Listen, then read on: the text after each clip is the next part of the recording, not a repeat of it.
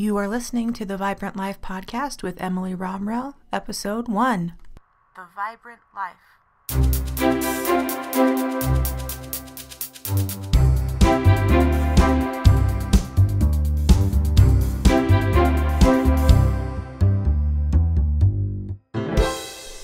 Hey you, thanks so much for joining me on the premiere episode of the Vibrant Life podcast. It means a lot to me, and I hope by the end of our time today, you will feel encouraged, uplifted, and have a clear understanding of what the Vibrant Life is all about. My name is Emily Romrell. I'm 35, single, and doing my best to thrive in this crazy world. I've been on a journey of self-love and personal development in earnest for the last few years, but I think you could just call the journey of self-love and personal development life and have it covered. But in the last 2 to 3 years, I've made some significant changes in my life. I've lost over 165 pounds, conquered a few of my fears, and am on my way to even bigger and better things. I'm a writer, and I love writing of all kinds, including poetry, sci-fi, fantasy, and personal essays. I also have some experience with professional writing and social media. I love doing anything creative, so I play the guitar and the clarinet. I'm a total nerd, and I love learning interesting facts about random things. And I love nature and going hiking or camping, just experiencing the majesty of my Utah mountains that are close by here. And I'm a member of the Church of Jesus Christ of Latter-day Saints. So a lot of my content will include aspects of my faith, but you certainly don't have to be a member of my church to enjoy the podcast or use the information here. Everyone is welcome.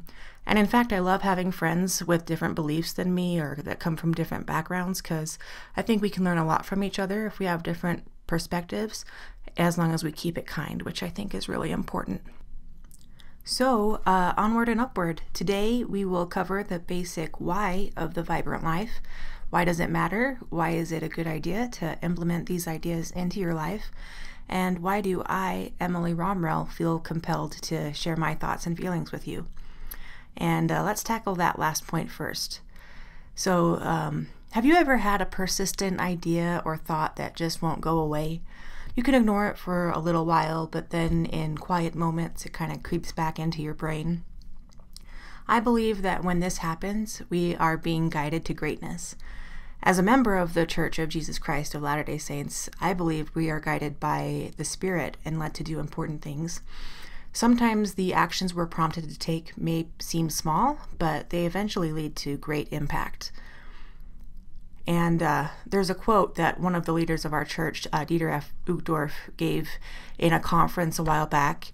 He said, "Let us resolve to follow the Savior and work with diligence to become the person we were designed to become. Let us listen and obey the promptings of the Holy Spirit. As we do, Heavenly Father will reveal to us things we never knew about ourselves. He will illuminate the path ahead and open our eyes to see our unknown and perhaps unimagined talents." I love that quote so much. And you don't have to believe exactly what I believe to get this principle. You can call it the universe or whatever else works for you. But in my mind, both God and our higher natures are pointing us to true callings or actions that will lead to fulfillment and joy, not only for ourselves, but for others as well. I've been feeling the nudge to do a podcast for a long time. I actually attempted a go of it several years ago and let it slip through the cracks, but now I think the time is right to really go for it. My sincere hope is that as I share some of the things that I am learning, you will feel inspired and encouraged to live your best life as well. If you don't get anything else from me in this first episode, I hope you'll take this point away. Trust yourself and follow those persistent promptings. They are guaranteed to lead you to good things. And Oprah Winfrey actually has a really great quote. She says, "Follow your instincts. That's where true wisdom manifests itself." So can't go wrong with Oprah. So following your gut is a good way to start living the vibrant life. But what do I mean when I say the vibrant life? What is that exactly? I want to get sciencey with you for a minute. And I love science. I love learning about science and watching science documentaries and things, but I don't like doing the heavy lifting. I like other people to do that for me, and then I can just read about it. And I found this great article by Tam Hunt from the Scientific American, and it expresses exactly what I want to get across. So I'm gonna take his words for a minute. All things in our universe are constantly in motion, vibrating. Even objects that appear to be stationary are in fact vibrating, oscillating, resonating at various frequencies. Resonance is a type of motion characterized by oscillation between two states, and ultimately all matter is just vibrations of various underlying fields. An interesting phenomenon occurs when different vibrating things or processes come into proximity. They will often start, after a little time, to vibrate together at the same frequency. They sync up, sometimes in ways that can seem mysterious.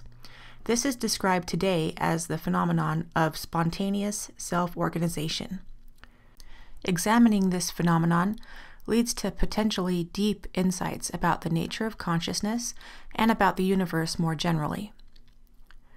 And that might be a little bit deep, but I love the article. You should read it. It's called "The Hippies Were Right." It's all about vibrations, man, and it's on the Scientific American blog network. So there'll be a link to that article in the show notes. But I really want to stress the fact that our thoughts, our emotions, and our physical bodies, and everything is just made from different frequencies of vibrations. If it sounds hippy-dippy to you, then hang in there with me. We can work through all of this together on future episodes. But I know that if we do the work to bring our thoughts and our actions into alignment, then we can literally change ourselves for the better. And when I say literally, I mean like we literally change our physical bodies and our thoughts and our minds. That also changes our spiritual selves. We just literally become better. Life, in a nutshell, is really an incredible opportunity and journey of transformation. Lasting change takes time and effort. It's not easy, but it's absolutely possible. Change is actually inevitable. Tomorrow, you will wake up a different person because of the experiences you had today. It's up to each of us to choose whether we will spiral upwards towards our infinite potential or downwards towards despair. We're on that journey together, so let's help each other along the way. Let's make the world a better place, one day and one choice at a time. I want you to know that I am far from perfect. I have seriously struggled with depression and anxiety. Those demons and a few others are still with me, and I'm working to overcome them. This podcast is a product of my efforts to defeat my demons. And I know on a deep level that life can be dark and frightening. I know some days are a success if you're still breathing at the end. And I also know that help is out there and we are not alone. We are more powerful than we give ourselves credit for. We can choose to live a vibrant, happy life. I want to be clear that I'm not an expert in anything. I'm not a doctor or some other professional that is qualified to tell you what to do. I just want to share some life lessons that I'm learning, and one of my main goals of this podcast and in my personal life is to live a life that is joyful, purposeful, full of growth and fun. And I want that life for you. I want you to look in the mirror and smile at what you see. I want all of us to actually enjoy this crazy, wonderful life. So let's do it. Let's live the vibrant life together. You can start by taking some time to meditate and reflect on those inner promptings you might be having. Is there something that you feel compelled to do, but you've been resisting? Put your Nikes on if you have them and just do it. Or if you don't have Nikes like me, any shoes will do. You don't have to fix everything all at once. It takes time and it's a process. And I'm definitely not fixed all the way. I'm on my journey too. So just start and I'm with you. And I want to leave you with one last quote from someone who has literally been to the stars and back. I feel like I said literally too much on this podcast, but I'm using it in the correct sense for all of you grammar people out there. Anyway, this is a quote from John Glenn, who was the first person to orbit the Earth in space. And he said, "It's been my observation that the happiest of people, the vibrant doers of the world, are almost always those who are using, who are putting into play, calling upon, depending upon the greatest number of their God-given talents and capabilities.